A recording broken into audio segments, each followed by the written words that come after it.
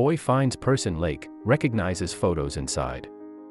He opened the purse as his uncle stood over his shoulder, watching intently. The contents were all water damaged, but there was one item that his uncle was shocked to see. His heart raced as he grabbed the photo, wiped it, and looked closer. Quickly, he asked young Brodie to confirm his suspicions. He dropped it and called 911.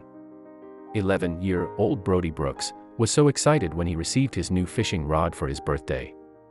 He loved to go out fishing with his uncle and the boys.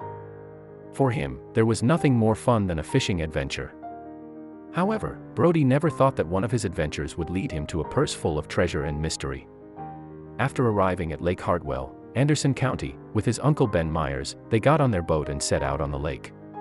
With their fishing rods ready, they passed the time with some chit-chat. Brodie waited patiently for a fish to nibble, completely unaware that today's catch would have to be turned into the local police. Brodie learned everything he knew about fishing from his uncle. He helped set up Brodie's rod, and proudly watched as Brodie began to improve steadily. Brodie hadn't caught much fish so far, so Ben was pleasantly surprised when Brodie's rod began to bend before he did. But his pride for Brodie quickly turned to worry when he saw what was on the other end of Brodie's line. Brodie learned everything he knew about fishing from his uncle. He helped set up Brodie's rod, and proudly watched as Brodie began to improve steadily. Brodie hadn't caught much fish so far, so Ben was pleasantly surprised when Brodie's rod began to bend before his did. But his pride for Brodie quickly turned to worry when he saw what was on the other end of Brodie's line. It was a purse. At first, he was upset that it wasn't a big fish like he hoped. But then he realized it was heavy. There must be something inside. Brodie's uncle watched as he hauled the soaked mysterious object from the water. He cleaned it, revealing a lovely colorful design. As the purse began to take shape, so did Brodie's imagination. He wondered about what kind of treasures he would find inside. Little did he know, there was a lot more than treasure awaiting him. There was no doubt the purse was old, but there was one item inside the purse that would give astonishing evidence as to how old it truly was. He opened the purse and peered inside. Brodie opened the purse as his uncle stood over his shoulder, watching. The contents were all water damaged, but there was one item that Brodie's uncle was shocked to see. Ben was surprised to see many photographs among lipsticks and other womanly items within the purse. Although the photos were damaged, it was still possible to just about make out what was pictured. Ben and Brodie looked closer. Ben jumped back as he realized he recognized the faces in the photos. Faces that hadn't seen the light of day for a long time. Two questions were burning in the back of Ben's. How long ago was this purse plunged into the lake? And where could the owner of the purse be? Ben began to grow suspicious. He asked Brodie to help him spread the photos out so they could dry. Then he realized he could be tampering with evidence. He quickly called the police. Ben knew this face, even Brodie said he recognized it. She was a friend of the family. I went to school with her nephew, but I haven't seen her in 10 years, Ben said. How could this woman he knew have their purse in the lake? How long was it at the bottom of the lake? Worry set in as Ben realized that this might be proof of something and he was interfering with police business. After they alerted the police to their mysterious finding, Ben scoured the internet in search of the woman that seemed to have disappeared. It wasn't long until he managed to find her nephew, who was shocked to hear Ben's story about the purse. The nephew wasted no time in calling his aunt to relay what Ben had told him. What happened? The purse's owner was April Bolt, now 49 years old. She couldn't believe that her purse had finally been found.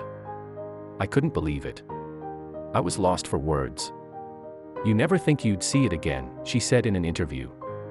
She had lost it back in 1992, an unbelievable 25 years ago. But April believes that her purse disappeared under suspicious circumstances. April had attended a cookout back in 1992 at Lake Hartwell. We were on the boat and my parents had a condo there and we were grilling burgers and we parked the boat in the slip. There were two guys there fishing and, I hate to accuse anybody, but when we got back I was like, my pocketbook is gone, she explained. At the time, April had been devastated. I was crying. It wasn't a whole lot of cash, maybe like $60. But a woman fits her whole life in her purse. It was devastating, she said. My favorite lipstick was in there and the color was discontinued. But it wasn't the lipstick or the cash that April was most upset about losing.